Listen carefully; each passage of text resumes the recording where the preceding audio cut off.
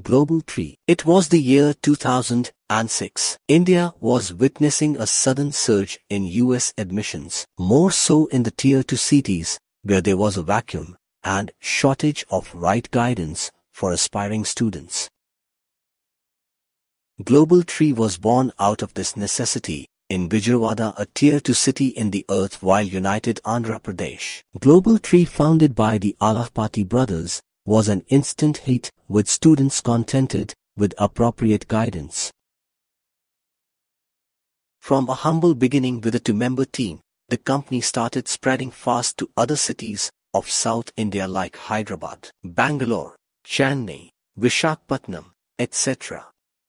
Subhakar Alapati, maybe by virtue of his father Alapati, a renowned writer in the Indian language Telugu, became a popular face in the local media on overseas educational affairs.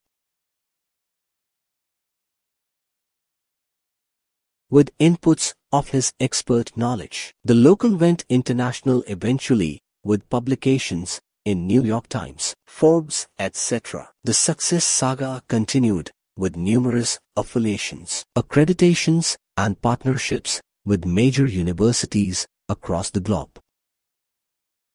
With unprecedented support from students and universities alike, Globaltree ventured out as a corporate entity, becoming a pan-Indian company with offices in major metropolitan cities.